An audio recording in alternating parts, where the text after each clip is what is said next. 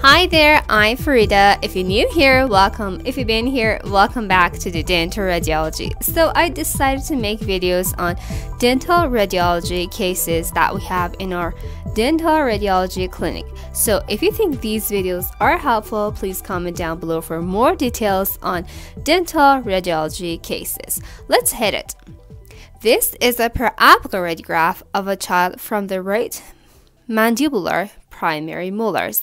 As you can see, we have the primary teeth, the canine, and the primary molars, or I can say teeth C, D, and E. This is the permanent first molar, and beneath the primary molars, we have the permanent premolars. So what I see in the radiograph, teeth number 85 has a pulpotomy treatment. It means only the coronal pulp, or the pulp chamber, the pulp that is inside the pulp chamber, is removed, and the pulp chamber is filled with radiopaque materials. What is important to see in this teeth is that the roots have dilaceration. Dilaceration is not something common to see in the primary molars. The dilaceration is seen where the roots reach the inferior alveolar canal.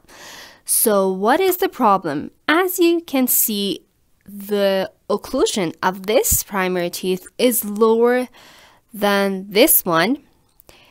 And we know that in this time, the primary molars should have been fully erupted. So this is what we call an infraocclusion teeth, and it happens when a teeth is enclosed.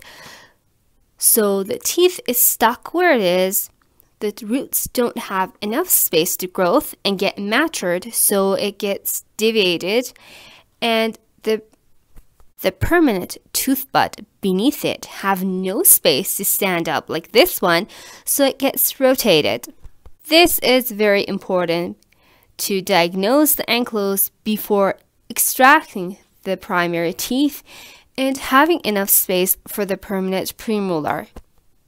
So it's very important to diagnose the encloses before extracting the teeth, and we should have enough space for the permanent premolar so we can avoid tooth impaction and misalignment of the other teeth.